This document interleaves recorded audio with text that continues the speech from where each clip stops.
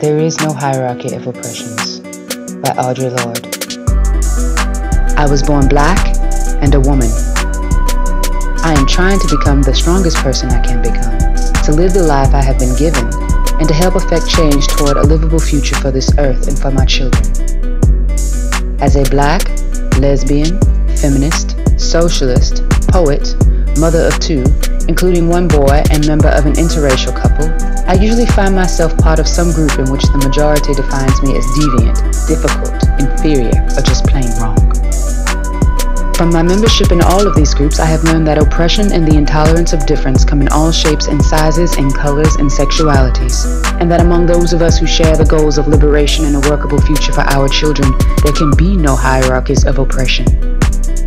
I have learned that sexism, a belief in the inherent superiority of one sex over all others and thereby its right to dominance, and heterosexism, a belief in the inherent superiority of one pattern of loving over all others and thereby its right to dominance, both arise from the same source as racism, a belief in the inherent superiority of one race over all others and thereby its right to dominance.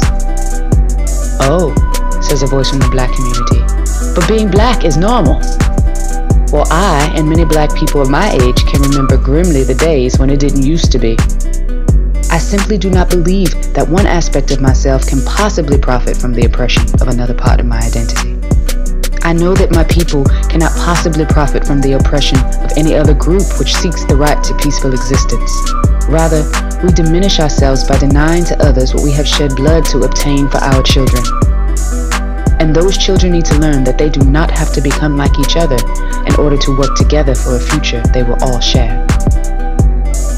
The increasing attacks upon lesbians and gay men are only an introduction to the increasing attacks upon all black people.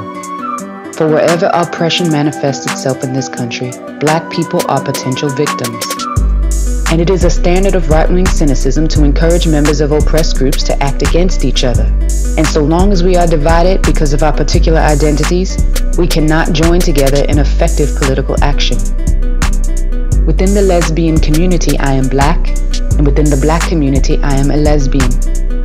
Any attack against black people is a lesbian and gay issue, because I and thousands of other black women are part of the lesbian community.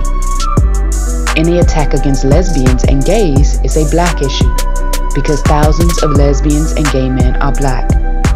There is no hierarchy of oppression.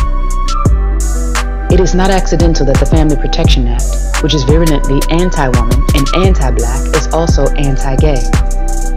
As a black person, I know who my enemies are. And when the Ku Klux Klan goes to court in Detroit to try and force the Board of Education to remove both the Klan beliefs hint at homosexuality, then I know I cannot afford the luxury of fighting one form of oppression only.